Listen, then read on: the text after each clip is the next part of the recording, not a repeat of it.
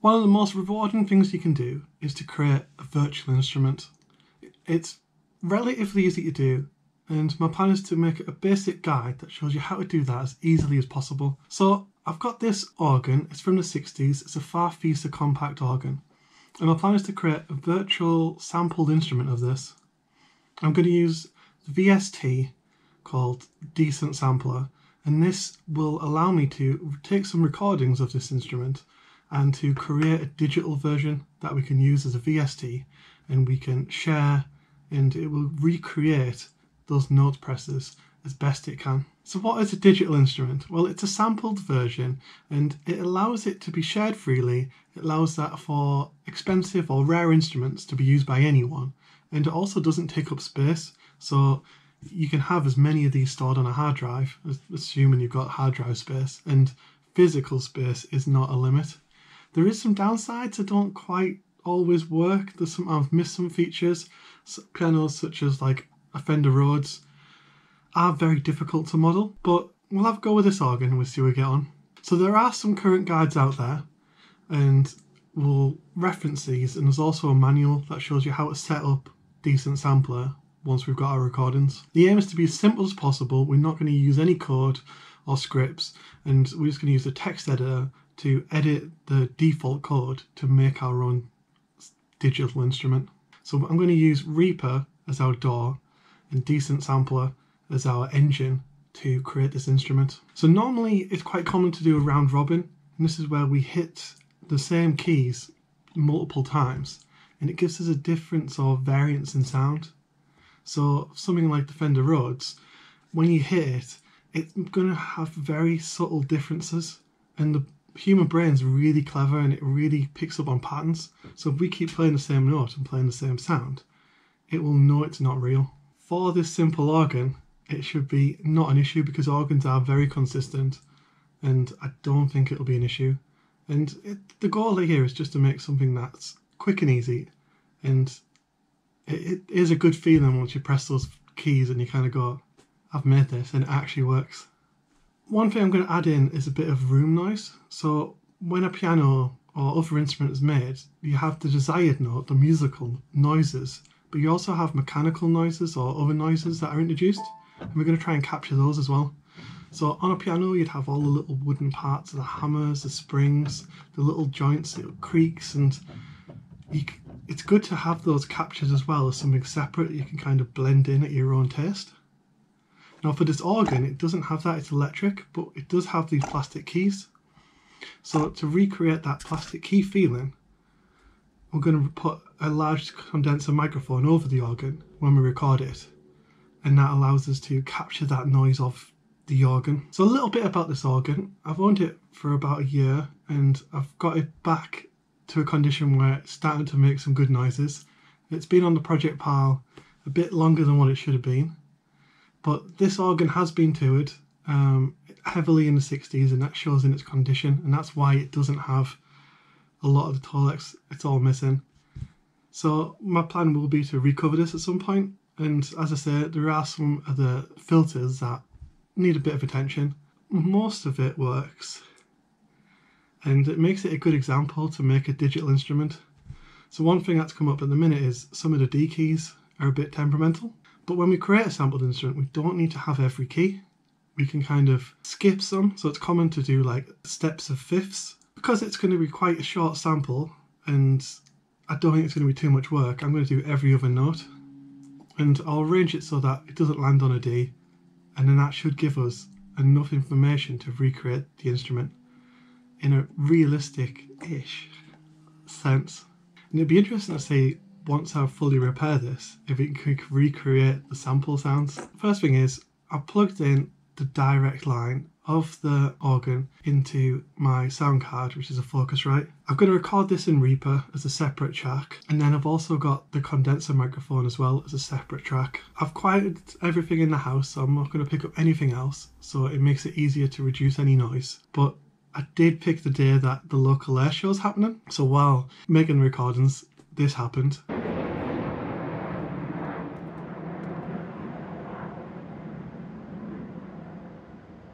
which is not what you want. So what I'm going to do is, as I say, I'm going to press every other key and just bump my way down the keyboard. It's not going to be very exciting to see, but here it is.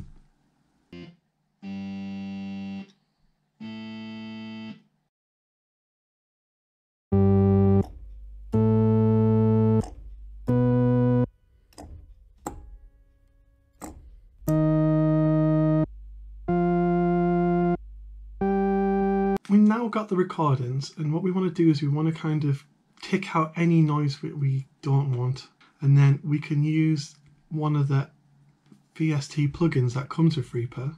So when we click FX, we can add FIR, and then we can set this to be a subtract mode, and then if we click the box saying automatically build a noise profile and we play through the background noise, it's going to build a profile of that noise, and then when we untick create that automatically build the noise profile, we can then play and it'll automatically remove any noise, and this works really well. And here it is turned on. You can see the difference, it is quite dramatic.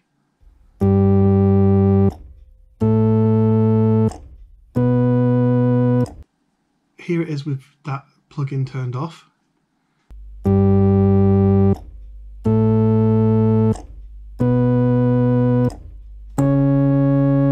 And then we want to do the same thing for the room noise. So we're going to use that FIR tool, but we're also going to use a noise gate. I'm just going to use one of the default settings for the snare gate, as this should have quite a quick response. And then I'm going to play with where the gate level is, so that all we can hear is the slight knocks and bass and noises of the actual keys being pressed. So here it is with the noise gate.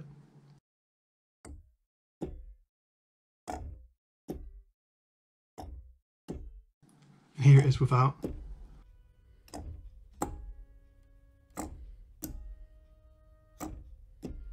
It's quite a difference. So next we want to worry about timing.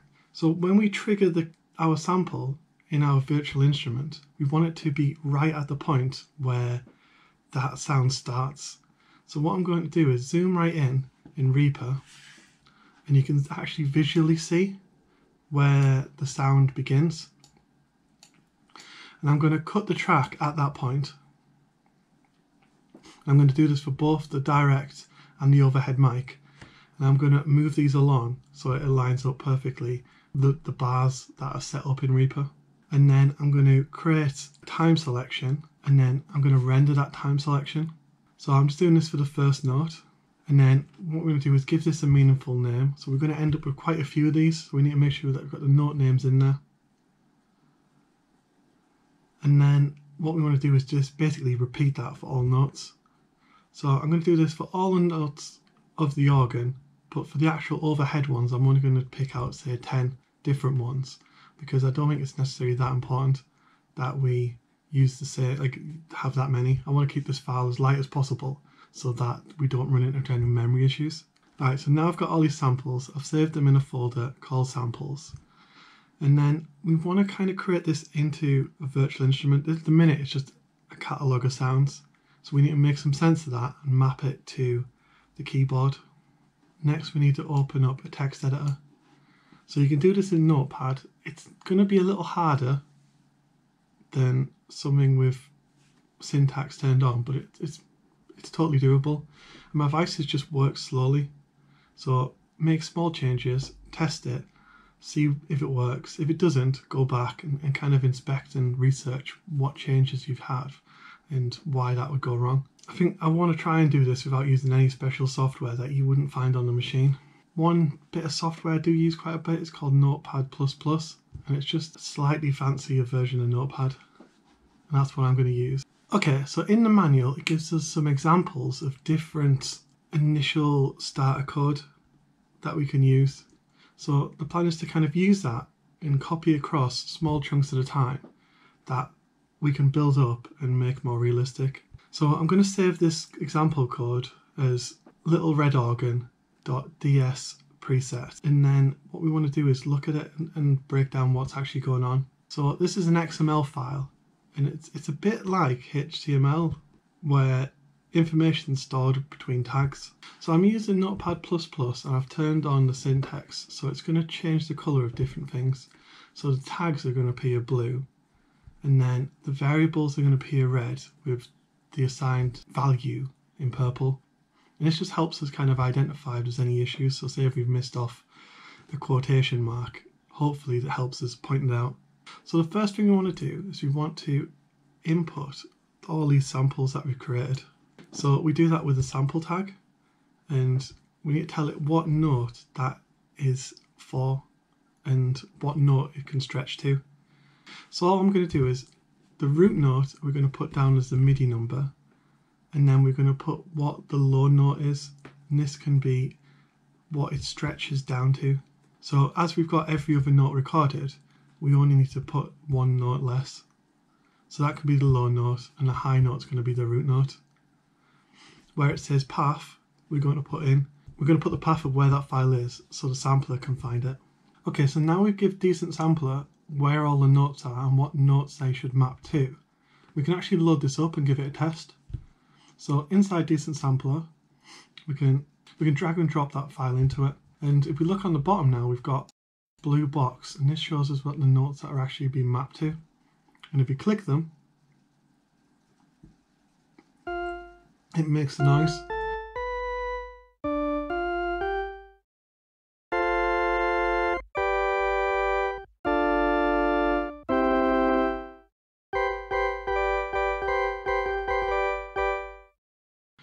But one thing it does that's interesting is that if you hold a note down,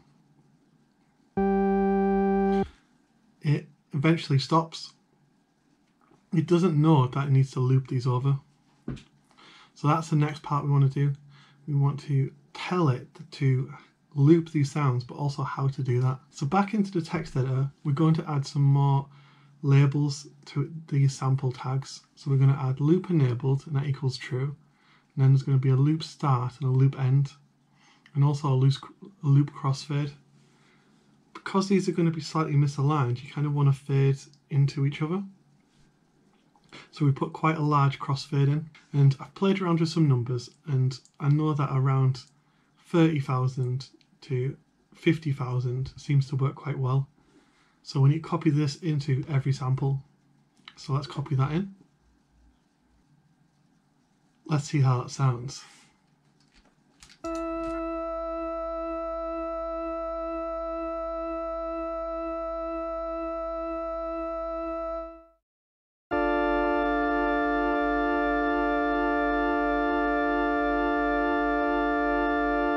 It doesn't seem obvious where that splices, so that's really good. But when we look at the sampler in a minute, it does look really basic and boring.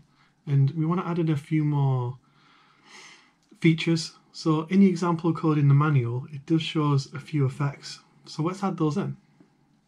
So in this example script, we can see that now we've got a UI tag. And what we want to do is, in the first line of that, we've got a background image.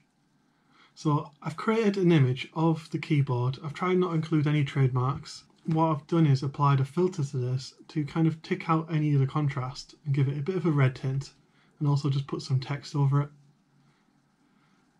I think this will look a lot better than the standard grey, and hopefully won't be too distracting now. When we put text on top of it, it will not be an issue. So the next section we have is a tab tag, and inside here we've got the different controls that we want to put into the virtual instrument. So we've got one for attack, release, chorus, tone and reverb. I'm going to keep everything the same as this example code and just copy it across. And then further down we've also got an effects tab. I'm also going to copy that across so that it's consistent with the controls we've put in. So I'm going to save that as a copy, and let's see how this runs.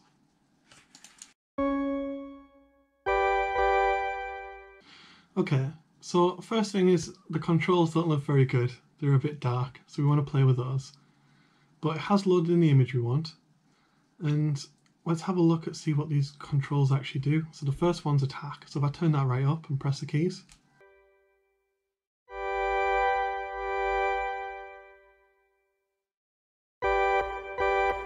you kind of see that the volume swells up.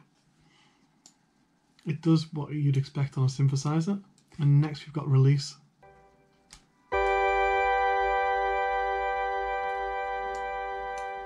And this just lets the notes ring out once you've actually released the keys. So we've also got chorus. It does what we expect and adds the chorus effect. And then tone, this acts as like a cutoff on a synthesizer.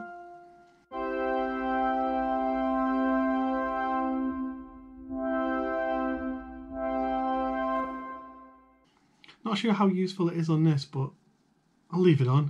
It adds an extra feature. You can play around with it. And then reverb. Organs do tend to sound good with reverb, so I quite like that one on there.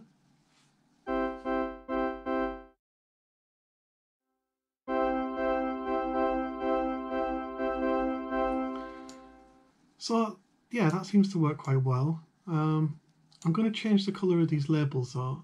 So to do that, where it says text colour, it's got a few different variables. So it's got AA, and then it's got 6 numbers. So this is hexadecimal. It goes from 0 to F, where F is the highest. So I'm going to change all these to white. So that needs to be all Fs. And then the A is the transparency of it. So we want to change that to be an Fs as well. We don't want it to be transparent at all. And I'm also going to push up the text size. It's a bit small at the minute, and I think, you know, a bit more, bit of extra size won't be an issue. So yeah, let's save that and see what that looks like.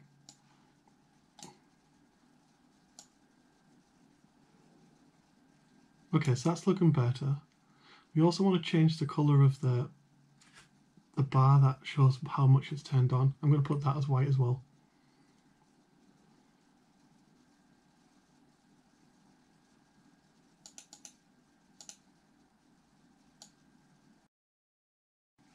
Okay, so we've only added one set of sounds to this so far, so we want to add in those room noises. So where we've got our samples in this file, we need to give that a tag and a tag type to tell it, so we can add another set of samples and we can control them separately.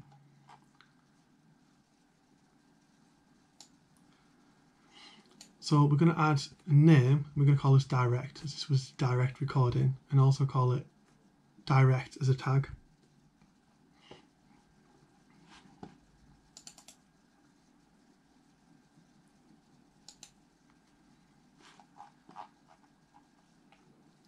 And then we can create a second group, and we can call this mic, and then tag it as mic.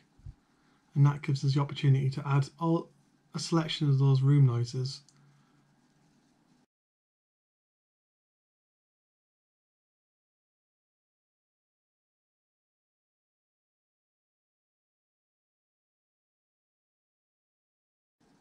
I'm not too fussed. I think these are going to be more of a background sound, so these can be mapped over a wider range. So I've added those in, and then we want to kind of have controls to control the levels of different ones. So I'm going to make a copy of one of these knobs, and I'm going to change it so it's moved over, and these all seem to be moved over about 70 pixels.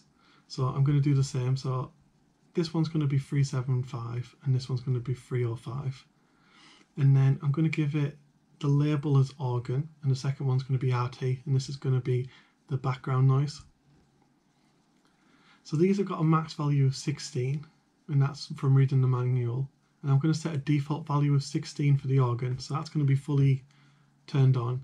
And then for the background noises, I'm just going to put them as a 4, so they're a bit more in the background. But if you want to play with them, you have the option to do that. We want to make sure that it's at a binding with a level set to tag, and the identifier is direct. And then the parameter, we want amp volume.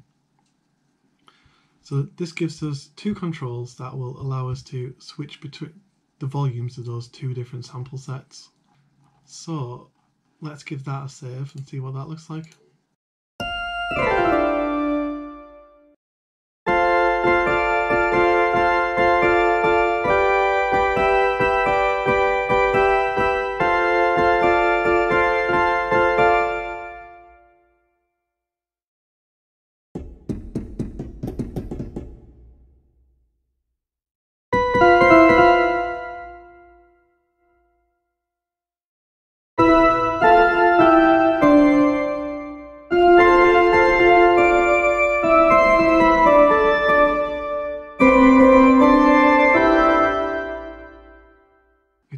It's so fun hearing the first time you press the notes and you're like, I have created this instrument from some recordings I've took and I can share them and anyone can use them. It is a good feeling. I highly recommend you have a go. But next you want to zip file this up, and I'm going to share it on Pianobook, so if anyone's interested in this, you're more than welcome to download it. And bear in mind it's one of the first ones I've made. Any pointers or positive criticism I will take on board, and I hope that helps someone. And if you do have a go at creating your own digital instrument, do share it in the comments and I will check it out. That's the whole point of me making this video, is to show you that it isn't actually that difficult to do this, and you can end up with something quite enjoyable. Like, I quite like that sound. Will I use it in every recording? Probably not, but it does feel kind of good. And as I say, I do recommend it. But yeah, till next time.